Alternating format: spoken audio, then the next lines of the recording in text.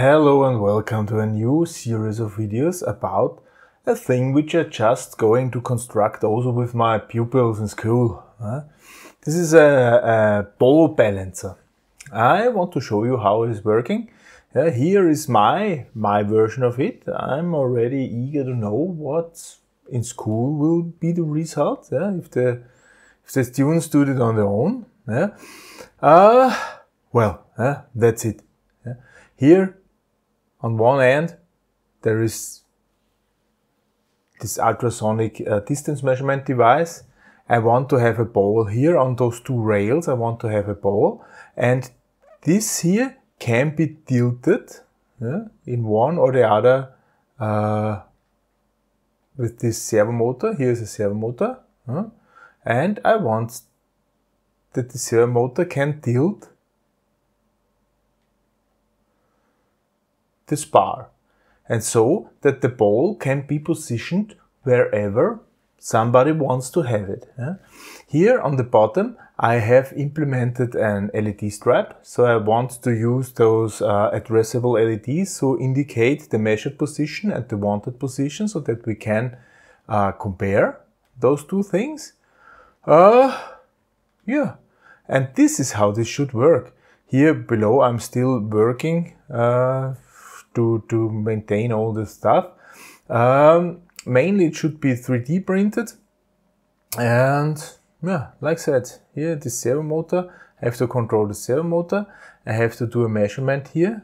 I have to do a measurement here with this ultrasonic distance measurement. Maybe here this is designed exactly the same.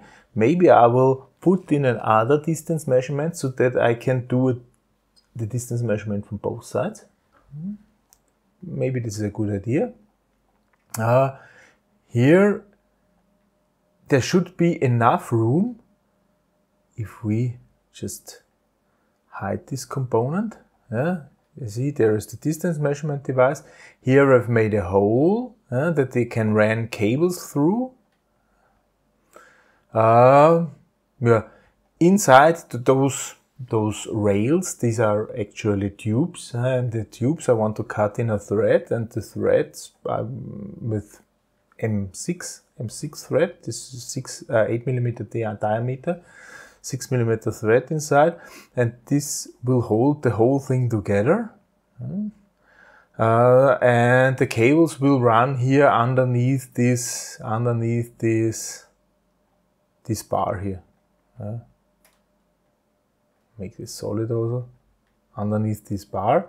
And here I also made some holes. Can hardly be seen, but here you can see, maybe I switched here are holes so that the cables can get out here.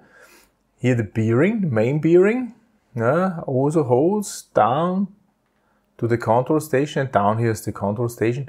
This is work in progress. I want to print it up to here, for the top part, that I can test if the servo motor is able to move and stuff. This will be the first things I do. And if we look inside, see there is plenty of stuff going on. There are a lot of bearings inside. Maybe I know it's over-engineered because I mean it's tiny. Actually, it's not that big. This part here, this part here. I mean, this is M5, right? So this is really small, and probably you would not have to use these roller bearings. Maybe if I hide this component here as well. You see, there's quite some stuff inside going on. There are axial bearings, there are radial bearings. But I am teacher in a mechanical engineering department, so hey, it has to be according to the book. It's not entirely according to the book, because some things I even think this is too much. But so here main bearing are two roller bearings and two axial bearings, and I would expect this to work really good.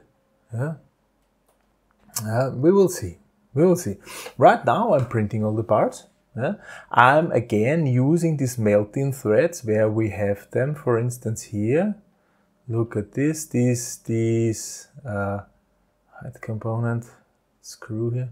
Here, these melt-in threads, I'm going to use them again. What I really don't know how good is working, because here I want to screw directly inside the plastic with little self-cutting screws, because I think honestly this will not be exchanged too much, right?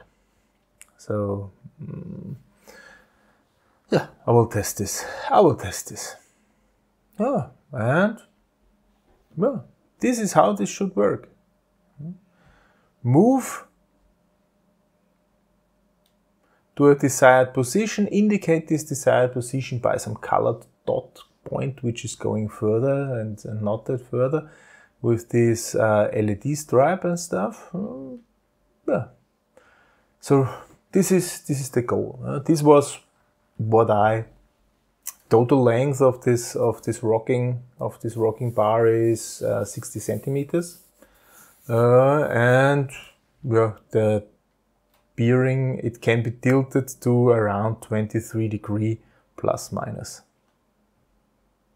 If the servo motor is doing a 180 degree spin. Of course, if it's turning around, then it will just rock. Yeah. So first thing, I don't have a lot of parts right now, but currently they are printing. And then I will melt in all the threads and then I will mount those stuff. This will be the next video. Already mounting this stuff and then see how it's working. Mount this stuff. Next video. For this time, thank you very much for listening. Goodbye.